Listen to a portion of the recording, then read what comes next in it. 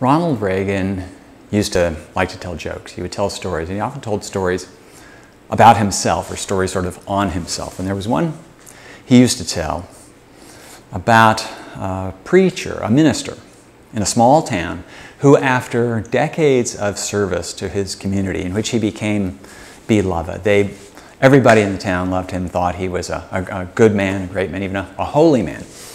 After many years, he died, and his soul ascended to heaven. And the preacher was greeted at the pearly gates by St. Peter. And St. Peter was about to start explaining the rules in heaven and the accommodations and so on, when up comes another soul. Up comes another soul. And it turns out that on the very same day, from this very same small town, a politician had died. Now, this politician was rather less beloved than the preacher, but somehow or other, there he is. So, St. Peter, the guardian, the greeter at the pearly gates, begins his orientation speech. And so he explains to the preacher and the politician, okay, these are the rules, and we're here for all eternity, and so on and so on and so on. And then he says, and now I will show you to your accommodations. So they walk through the pearly gates, the preacher and the politician, led by St. Peter. And they walk along the streets, and it turns out that in heaven, not all the streets are paved with gold. In fact, there's some kind of tough neighborhoods in heaven. And they walk down this one rather sketchy street and turn in an alley, and they come upon this nondescript barracks, almost a jail-like building. And the politician, who in his life he cut a few corners here and there, he's thinking, oh my God, is this where I'm going to spend all eternity? St. Peter takes them in the building, and he shows them down this long hallway, they turn into a room. And the room is just bare. It looks almost like a prison cell. It's got a chair and a small table and a cot and a small window up high and nothing else. It is as grim as could be. And the politician is just sweating. Oh my God, this is terrible. I thought I was going to be okay when I got to heaven, but is this what heaven's going to be like for all eternity? St. Peter turns to the two, and to the surprise of the politician, he says to the preacher, this is your home now. This is where you will be spending all eternity. The politician is flabbergasted, and he just kind of wipes his brow. Boy, I dodged a bullet there. And they leave the preacher there, and they turn, they walk out of the building and out the alley, and then the politician starts getting second thoughts. He thinks, oh my gosh, if this is what the preacher, the holy man, gets, what am I going to get? So they walk out of this neighborhood, and as they walk out of the neighborhood, the streets start looking better and better. And in fact, they finally they turn a corner, and there the streets really are paved with gold. And the accommodations, the residences on either side are these wonderful villas, these big mansions, and they turn a corner and they go into this cul-de-sac, and there is the finest mansion of all. And the politician is just scratching his head. What's going on here? And St. Peter takes him up to the front door, hands him the key, and says, this is where you will be spending all eternity. And the politician is sort of scratching his head and thinking, is there a catch here? Or what's going on? And he doesn't know whether to speak up or just be quiet and accept what seems to be his good fortune. But he can't resist. So he says to St. Peter, do you mind if I ask you a question? And St. Peter says, sure. Here in heaven, we believe in full transparency. What do you want to know? And the politician says, so, I'm a politician, and I get this, and the preacher, the holy man, gets just that small bare cell? I don't understand. What's the deal? St. Peter tugs at his long white beard and he says, you have to understand something about heaven. We've got lots of preachers here in heaven. You're the first politician who made it in. So Reagan used to tell this joke, and as I say, it was kind of a joke on Reagan himself, because Reagan was a politician. But Reagan used humor as a political device. One might almost say a political weapon, because Reagan understood that if you're trying to warm up an audience, there's nothing like telling a joke. You can even get people's defenses to come down a little bit. If you can get people to laugh with you, even if it's just a kind of chuckle kind of laugh, as one might expect out of this story, you're halfway to getting them to agree with you. So humor had been part of Reagan's repertoire, part of his arsenal for years when he became President of the United States. He needed the jokes even more when he became President of the United States after the 1980 election, because Reagan portrayed a rather stern figure, even in some ideas, some minds, a frightening figure, especially as it related to American foreign policy. Because Reagan had run against Jimmy Carter in 1980 on a campaign of reviving the Cold War. Reagan was a longtime opponent of détente, and he contended that the United States had lost out to the Soviet Union during the years of détente. The Soviets, he said, had been cheating on the agreements, had been continuing to build up, and it was only the United States that had capped its arms race. And so, he said Reagan, the United States has something to do, some catching up to do. There was something else that Reagan needed to, sort of to explain. Reagan, especially after détente, Reagan was a different kind of president who had a different approach to foreign policy, in particular to the Cold War. Reagan was once asked by one of his aides, one of his assistants, so what's your policy on the Cold War? What's your attitude toward the Soviet Union and the Cold War against the Soviet Union? And Reagan said it's very simple. We win, they lose. Now, that sounds simple, but in fact it was striking, because American policy in the Cold War, ever since Harry Truman, articulated the policy of containment, of containing the Soviet Union. The policy was based on the idea that the United States didn't have to actively win the Cold War. The Soviet Union would eventually lose its momentum, and the appeal of its message would fade away.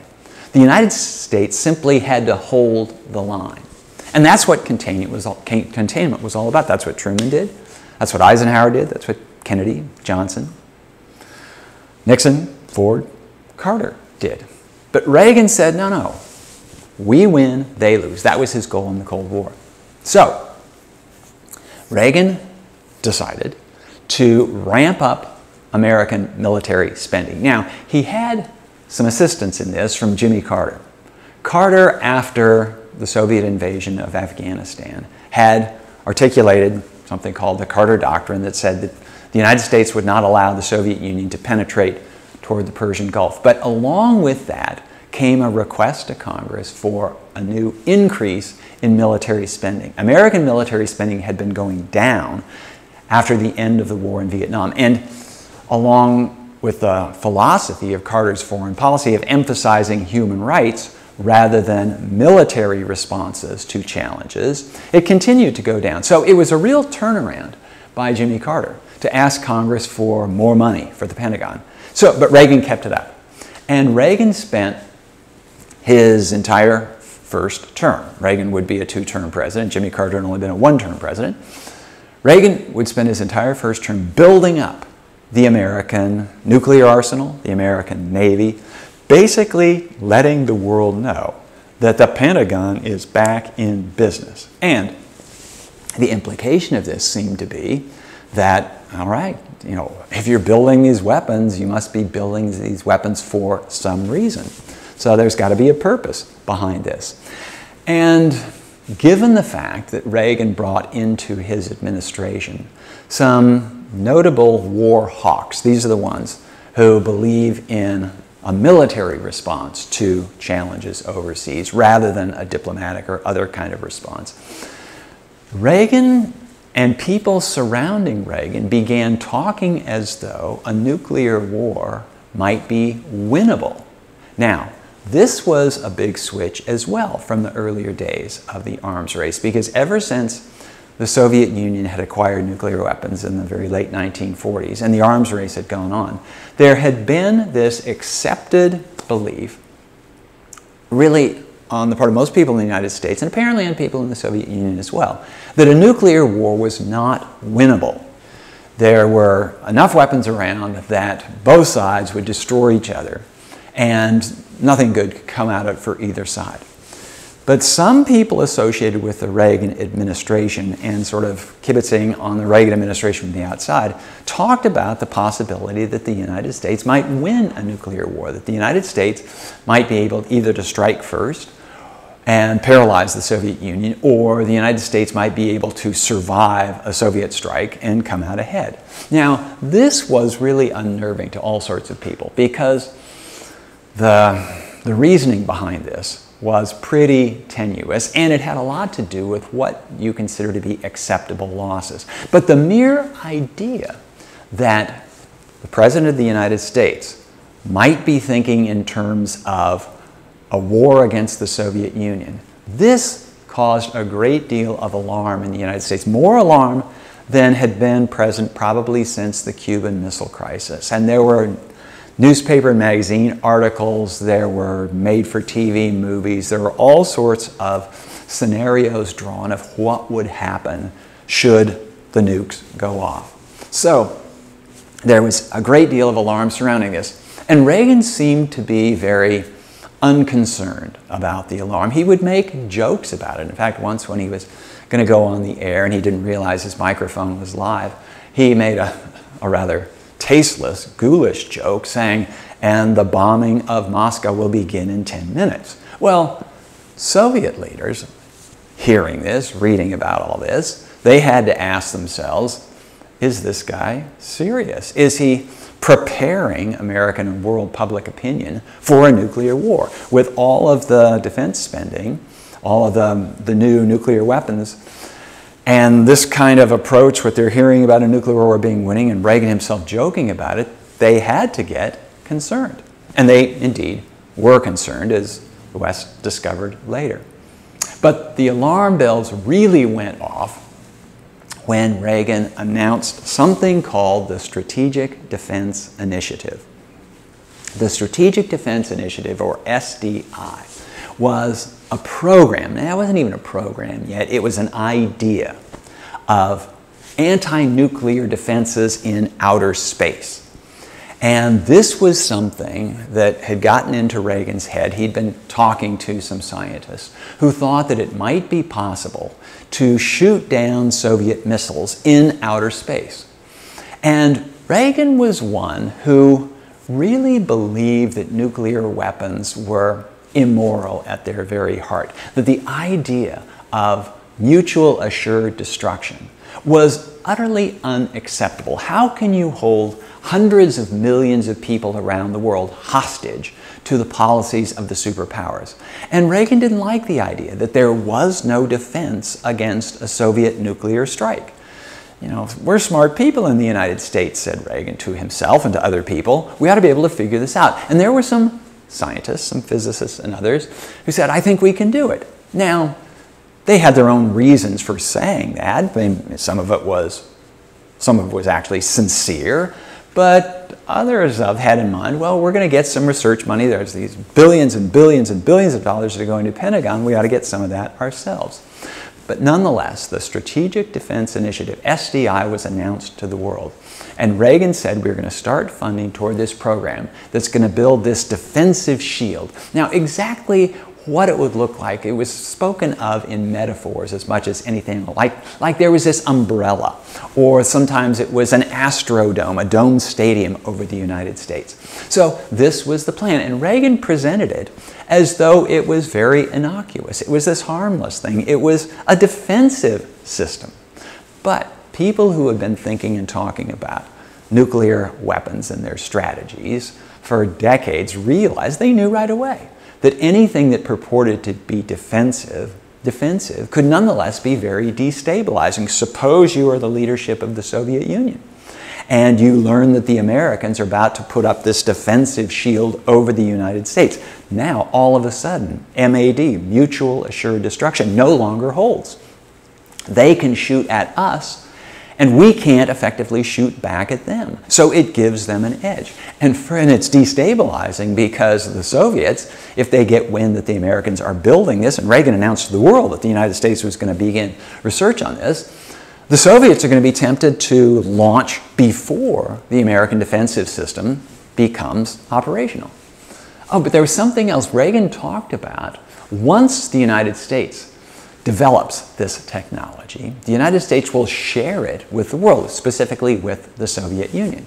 And Reagan was probably sincere in this. He wasn't a particularly cynical person.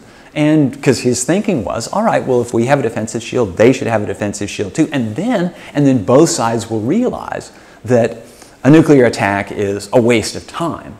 And then maybe we can talk about dismantling some of the weapons, because if they can't get through, why do we need to build so many more? Anyway, so this is SDI. And there are all sorts of interpretations of SDI. So is it just to keep money flowing to the Pentagon and to the contractors that work for the Pentagon? Does Reagan sincerely believe this? There was another interpretation, and by the way, these interpretations, these explanations are by no means mutually exclusive. They could all be working at the same time. And one interpretation was that Reagan was basically upping the ante in the arms race, in the belief that the United States could afford this new defensive system, but the Soviet Union could not. And finally, the Soviet Union would break the Soviet bank. And the Soviets would have to fold their hand, and Reagan, the United States, would win the Cold War. That was his strategy. So anyway, SDI gets underway, and all sorts of people criticize Reagan for this and say, you know, do not take the arms race into outer space. This is just going to, you might break the bank of the Soviet Union, but it's going to break the bank of the United States too. Anyway, so this was the criticism of Reagan. And I should say that the weapons got built, and the American nuclear arsenal had never been stronger, and research was commenced on SDI.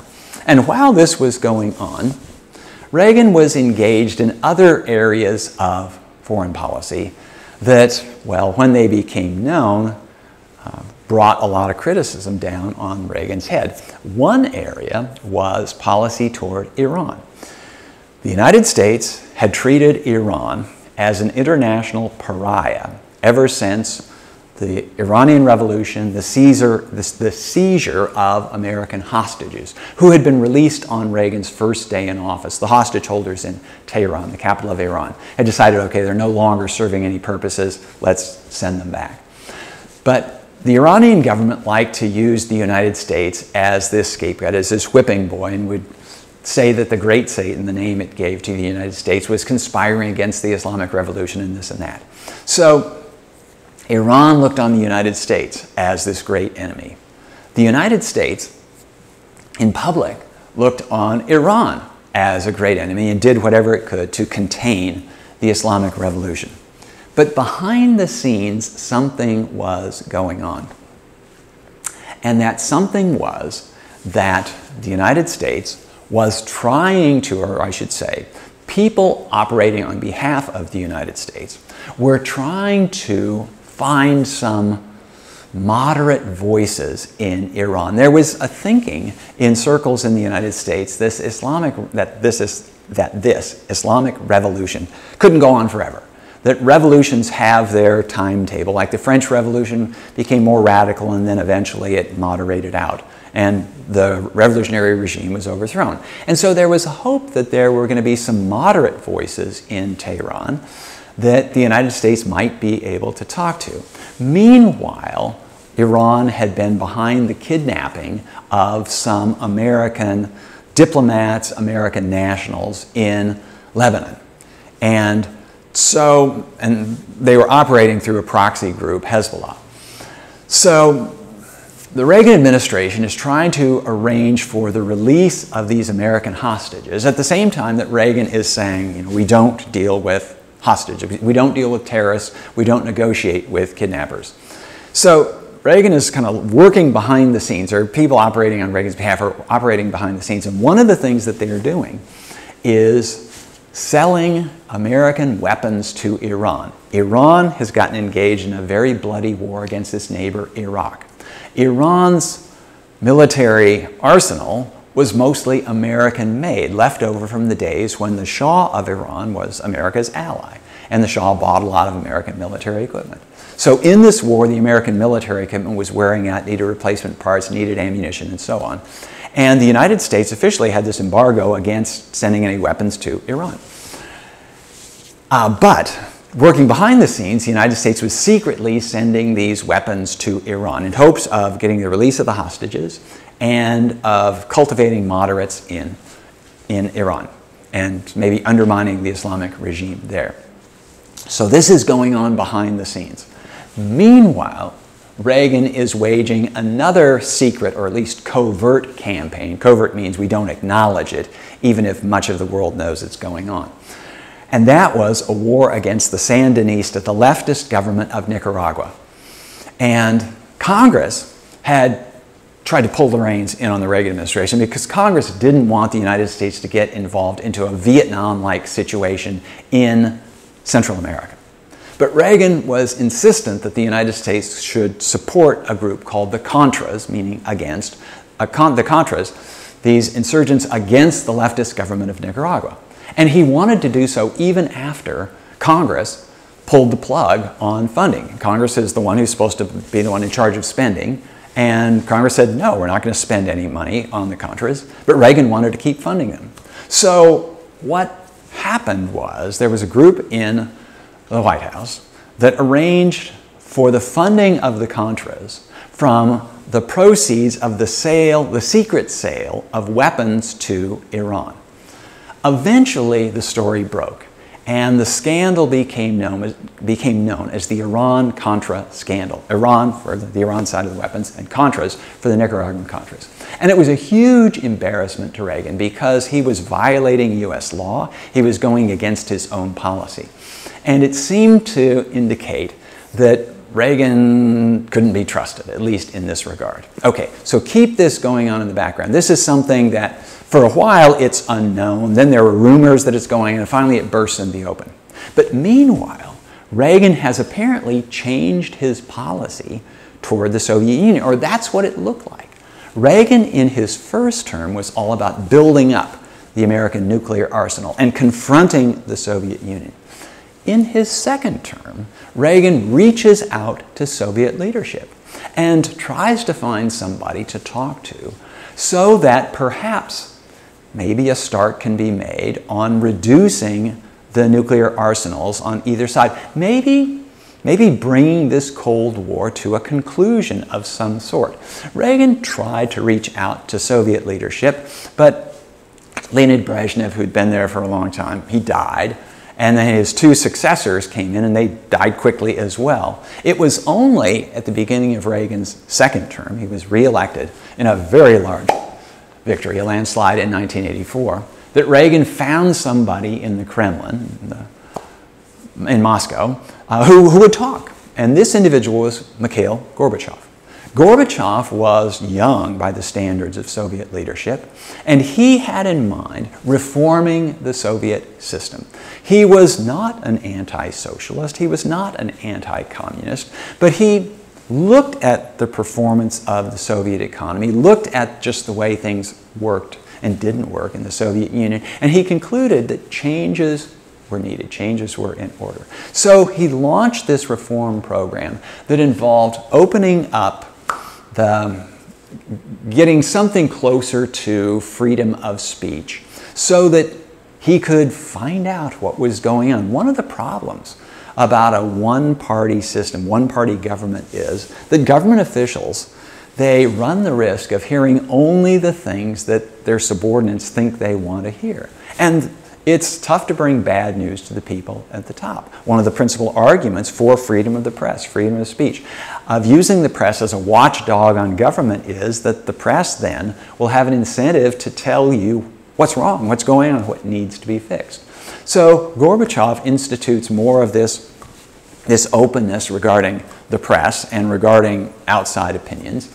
And he also embarks on various structural reforms to try to alleviate the roadblocks within the Soviet bureaucracy. So basically what he's trying to do is to bring the Soviet system into the modern era, because it has become, it's suffering from a kind of hardening of the arteries. It's been around for a long time, and it's just not responsive to anything. Furthermore, Gorbachev doubtless hadn't heard of Brands's fourth law that says foreign countries get the foreign policy they can afford, but he understood its implications, and that is that the Soviet Union could not afford a continued arms race with the United States. The Soviet Union was a military superpower, but it was an economic comparative pipsqueak. So Gorbachev is trying to figure out how to improve Soviet performance. And one of the things he does is he reaches out to Reagan. He realizes it would really help the Soviet system if we didn't have to spend so much on the military. By this time, Reagan is preaching arms control and arms reduction as well. Now, there are a lot of people who interpreted what seemed to be Reagan's about face as, well, this is what presidents do in their second term. But, because they're looking to the history books. And this was a big change.